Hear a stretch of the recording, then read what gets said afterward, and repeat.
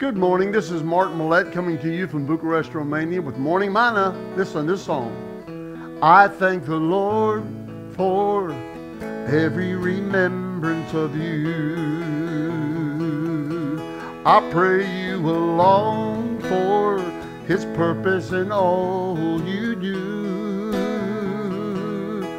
that you may know how far, how wide, that you may know how deep, how high is the Father's love for you, and that He'll always see you through. This is my prayer for you, that you may know Him.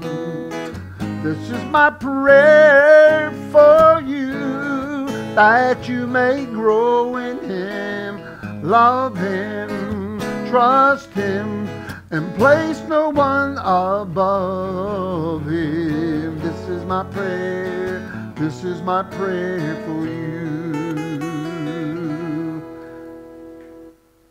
I'd like to continue on with you with the study we made yesterday or last Friday. And today we'd like to study again in 1 Corinthians chapter 11 about healing in the body or the broken body of our Lord. Now listen to what he says in verses 28. 1 Corinthians chapter 11 and verse 28.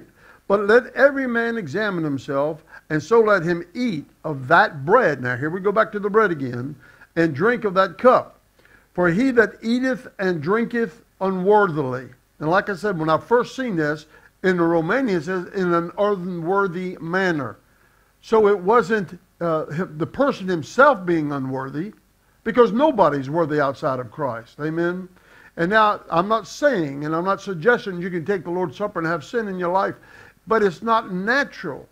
It's not normal for a child of God to live in sin because you don't have a sin nature, Adamic nature. Now, you do have a flesh, but the old man has been crucified with Christ. And the Bible tells me that we have a divine nature according to 2 Peter chapter 1 and verse 4. You don't have two dogs in you. If you got a dog, you need to go to the dog catcher and ask him to shoot one of the dogs in you. Amen? And I hope it's the black dog if you keep the white dog in you. But no dogs are going to heaven, and Jesus didn't have any dogs in him. And I'm in Christ and He's in me, and He's not in there with a bunch of dogs. Amen? The Bible says we're sealed with the Holy Ghost until the day of redemption. I have the Holy Spirit living in my spirit, and I have a divine nature. That nature will not let me or lead me to live in sin.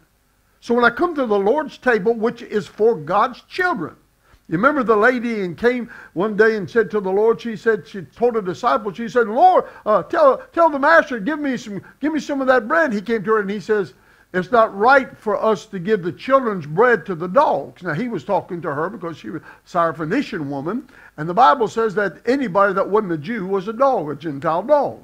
And she says, yes, Lord, but now, remember, she was coming for healing for her daughter. Listen to me. The bread or the broken body of our Lord has healing in it, and it started back in, as far as I can understand, in the book of Exodus chapter 12 when they ate that lamb and they came out of Egypt and they went 40 years without any of them getting sick. Are you listening?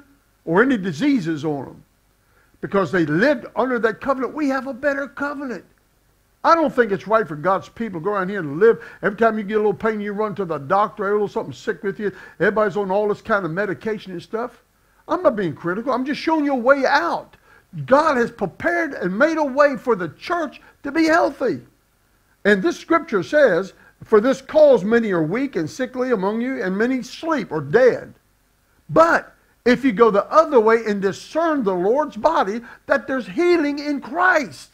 You said, well, Brother Martin, we've always been taught that's the healing is just in the spiritual. Okay, that's all you need is spiritual? Good. Go to the doctor and spend all your money. Let him patch you up and put different hearts in you and different kidneys in you and different lungs in you and all that other stuff. Go ahead.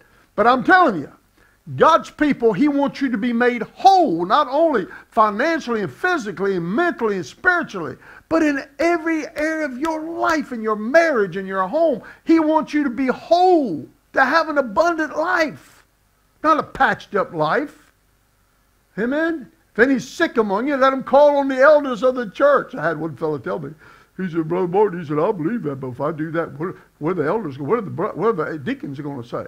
Who cares what the deacons say? What does God say in His Word? Amen? Just obey the Lord. Who you trying to accept? Who you want the acceptance with? God or man? Just a question. He said, if I did that, they'll kick me out of church. Good. Come on over here with me. We'll preach the gospel together. Amen? Over here in Romania. Now listen to what he says, and I'm closing with this. So he said, if you take this and don't discern the Lord's body, what's that mean? It means that God is looking for a way, so if you cross that spiritual line, He's going to let you have it? No. It means that it doesn't profit you anything. You can take the body all day long, the bread and the wine or the juice, and then people get in a big fight about, well, it's supposed to be unleavened bread because the Lord didn't have any sin. But when He was on the cross, He became our sin, so now it's okay to take bread, regular bread with leaven. Listen, He's not caring about the substance of that little piece of bread. Listen to me. It's what it represents. It's a symbol. It's a divine shadow of what Christ did for us when He broke His body. His body was broken for you. Amen? So I just want you to learn that. So we need to discern the Lord's body. And once you start discerning that through His precious blood you were redeemed, your sins were forgiven, you were made righteous. You're not just an old sinner saved by grace. You're a son of God. And you got more authority than any angel, than the devil does, if you'll wake up and believe the Word of God instead of religion.